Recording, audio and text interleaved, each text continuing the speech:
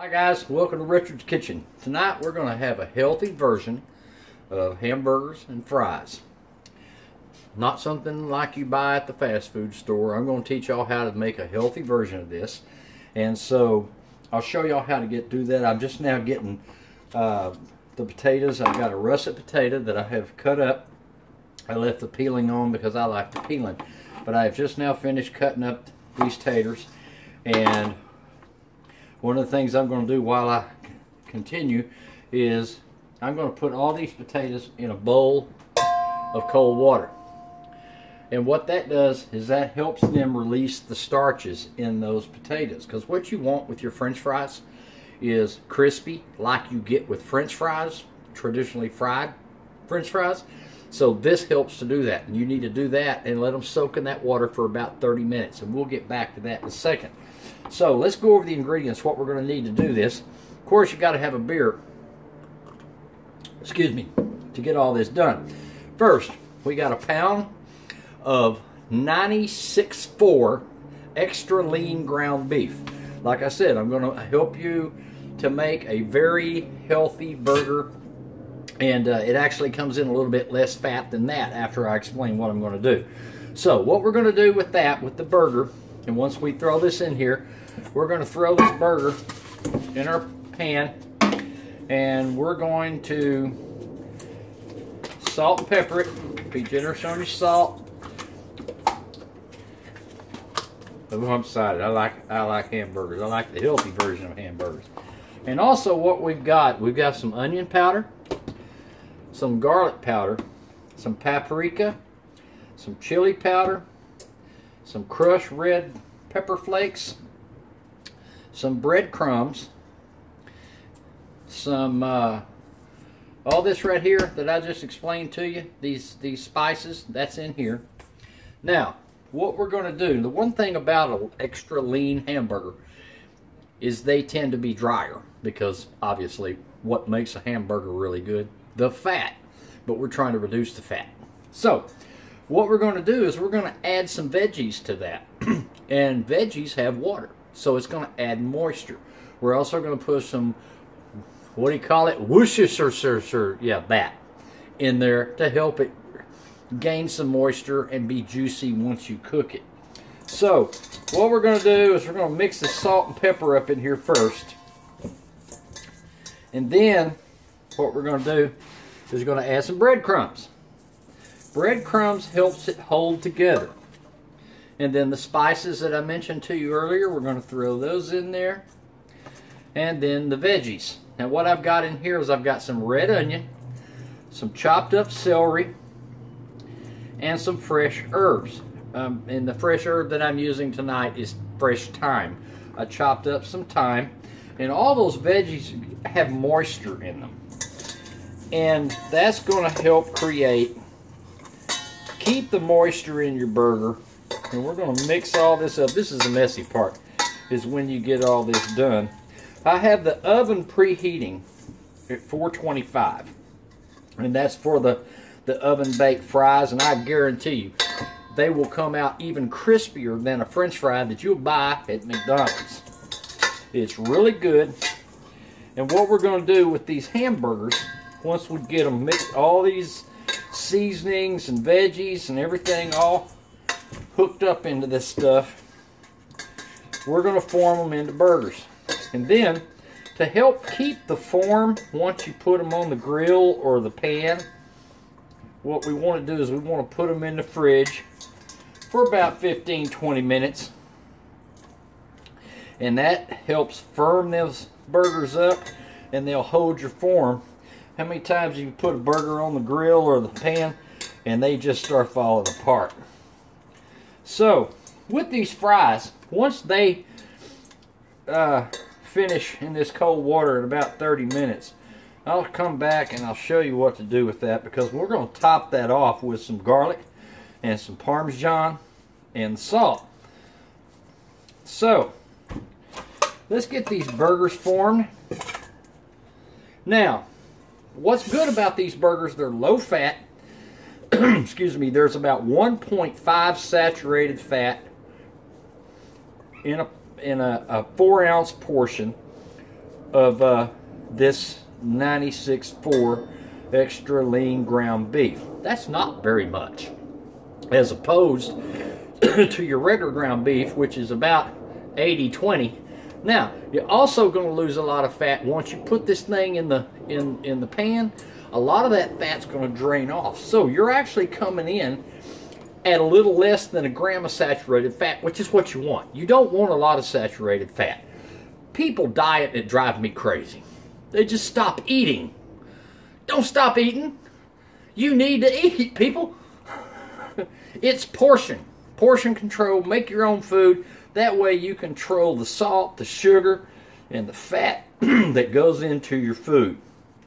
So, let's get these burgers formed here. Now, we got 16 ounces here, which is a pound. And we're going to try to come out at about 4 of these. Just roll them suckers up. Now, we're not looking for no monster burger here. We're just looking to keep it. That's pretty right there. Look at that. Ain't that pretty? Got all them veggies in there.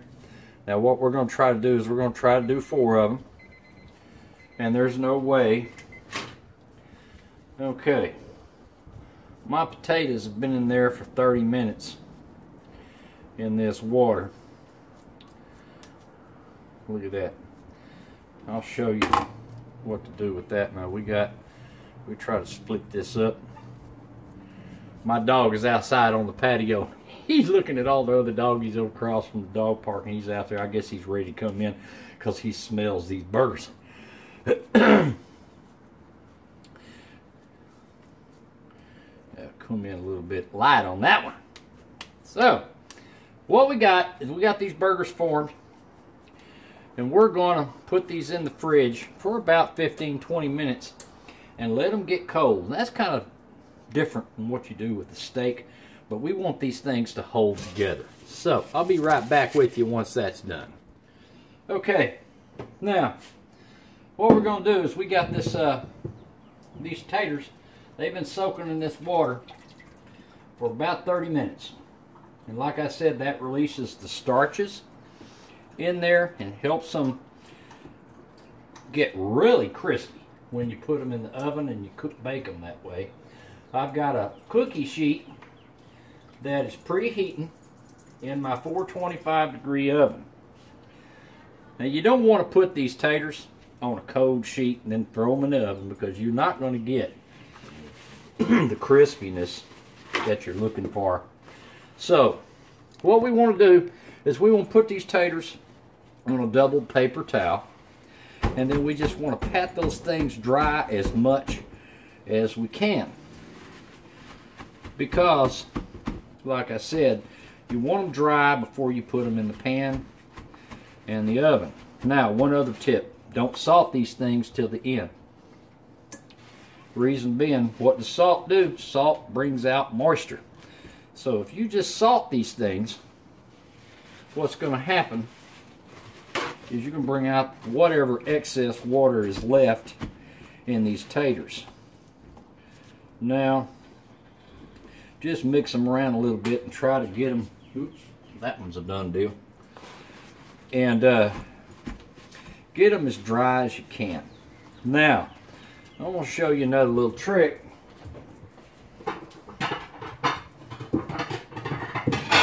To further dry these and help you come out with that crispy texture that you're looking for right before you put them in the oven, try to get them as much as on a single layer as you can. And then what we're going to do is we're going to throw these little guys in the microwave for about 3 minutes. Now, once those things are done, that's going to further dry those.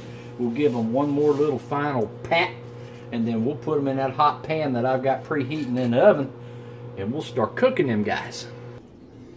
Okay, these French fried taters, they've been going in the microwave. You can see they're a little bit flexible. There's no way they're cooked.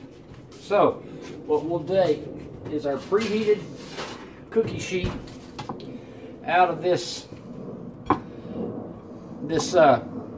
oven, and we'll start just kind of putting these taters on a single layer on the cookie sheet. Then, like I said, we're not going to salt these until the very end, because we want to keep as much moisture out of these things as possible. We'll just give them one more pat.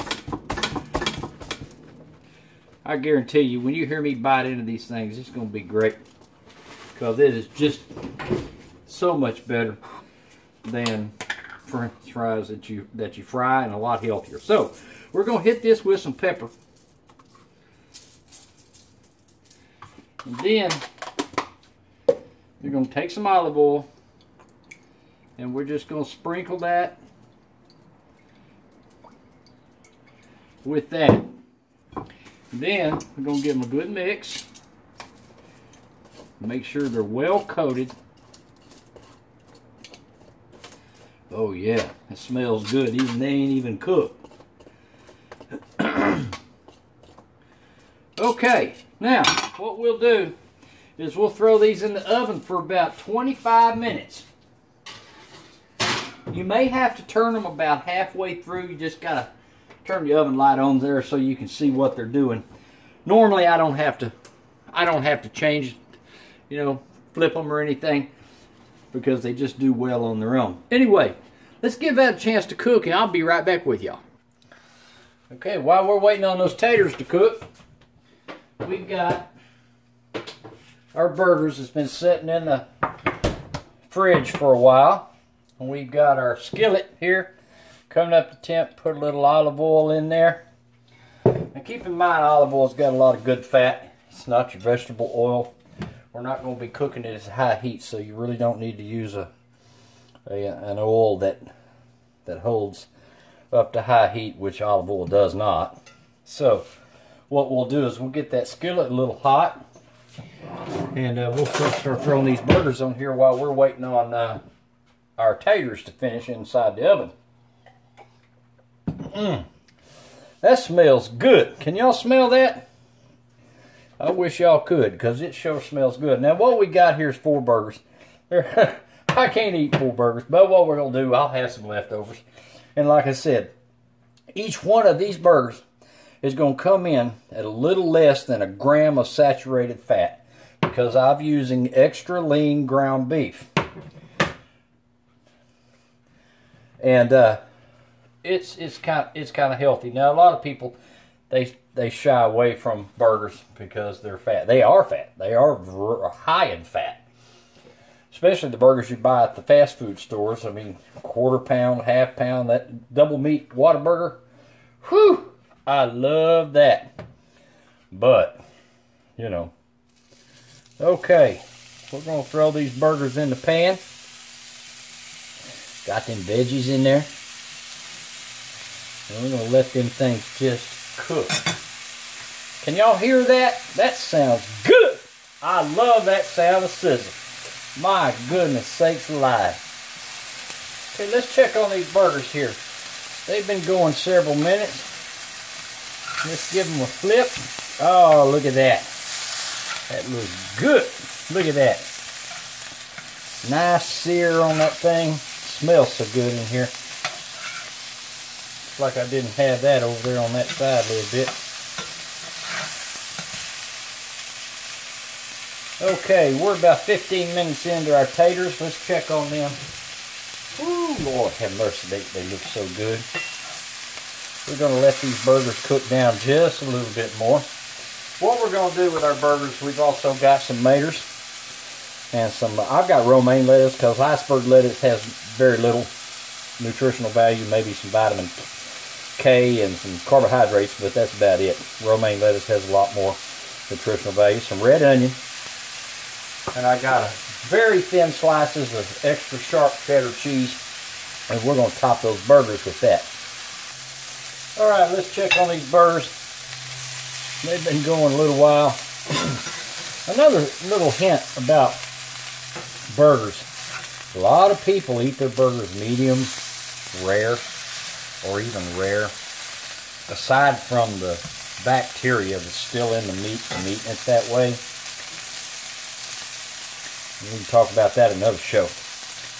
But basically, if you cook these things darn well near to well done, you extract just that much more fat out of these burgers. Now, this particular show is about reducing the fat. So, I'm going to cook these things just about well done. The veggies and the spices that I have in there is going to keep this thing juicy. As you can see, I've got real good char on those burgers. It's locking those juices in. And I've done this before, and it's real good. It's real tasty. A lot better than a burger you buy. Well, maybe not a Whataburger, but it's pretty darn good. Okay, these burgers are done. Look at that. Ain't that pretty? We're going to plate these things up and wait for the taters to finish cooking.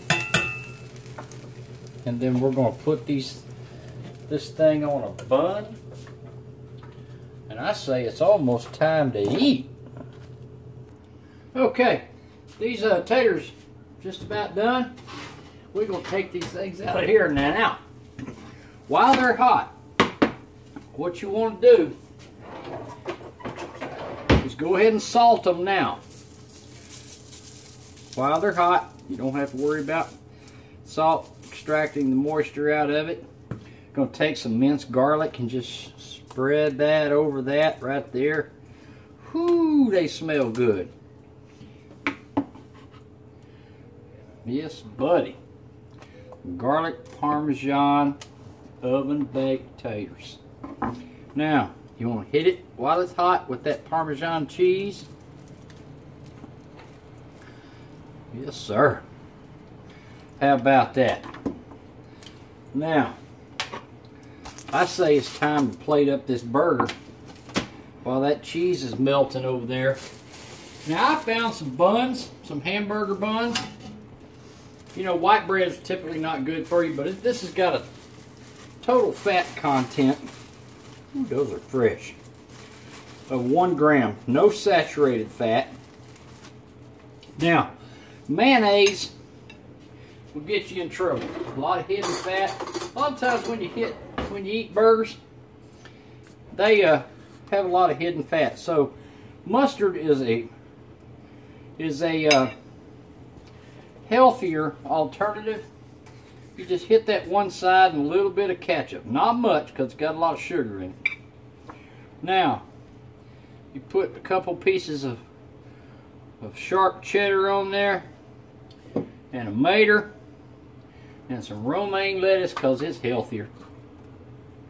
Look at that. Ain't that pretty? And a red onion. Then we take our burger,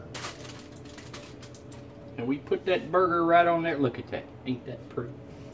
Ooh, Lord have mercy. That's so pretty. Now, if you can see this, you know I'm about pretty. We take some fresh parsley, spread them over those taters, and we put that burger up on there, and we get some of these crispy garlic Parmesan fries. Oh, look at that. Oh, it's so good. Can't wait to put my mouth on that. Look at that. How about that? A healthier version of a burger. You need not worry anymore about a lot of saturated fat. I have come in at about a little over 1 gram of saturated fat with a burger. How about that? Anyway, give that a try. Takes a little time to do, but it's real tasty, and your heart will be happy. See y'all next time, y'all. Bye bye.